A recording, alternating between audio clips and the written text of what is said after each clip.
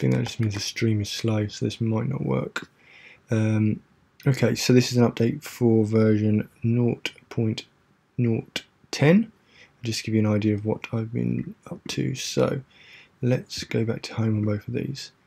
So as you know, you can create new objects by hitting the create button, and what you'll see is this is synchronized across devices. So this is Safari, this is Firefox, which constitute different devices.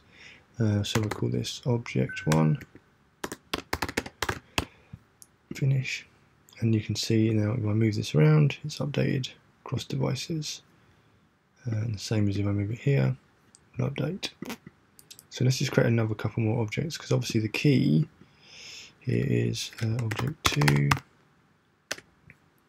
finish. These are all just notes. Oh, I did that a bit quick. Whoops. If I double click and edit this,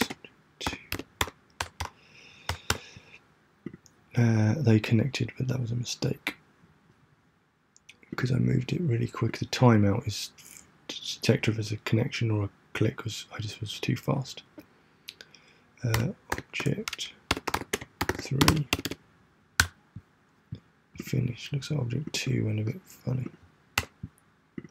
Okay, so here we've got a list of the text that's in each of these objects. Now I can move these around, but what you'll now see is that I can now make active connections between these. So this one here is object 3, and I can now connect these two together. Let's create another one. Create, finish. So this is currently not connected to anything. Now what I can do is I can connect this one to this one. So I can go click, click.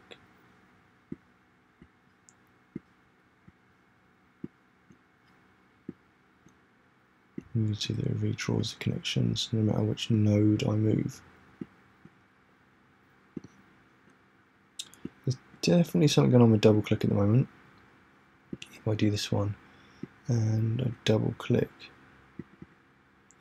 now I click here, it might make a connection. Okay, well hopefully.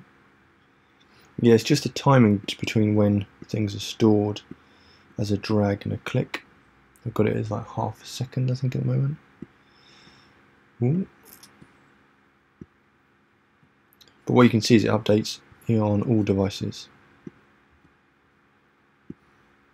At the moment, this is just your contributions. If we look at all, you can see the connections are not being shown yet. So this is because the all spatial view now needs a complete rejig because of this new connected spatial view. And obviously you can't swipe to get rid of these yet. Okay, that's it so far. Let's see if that actually did it at any speed.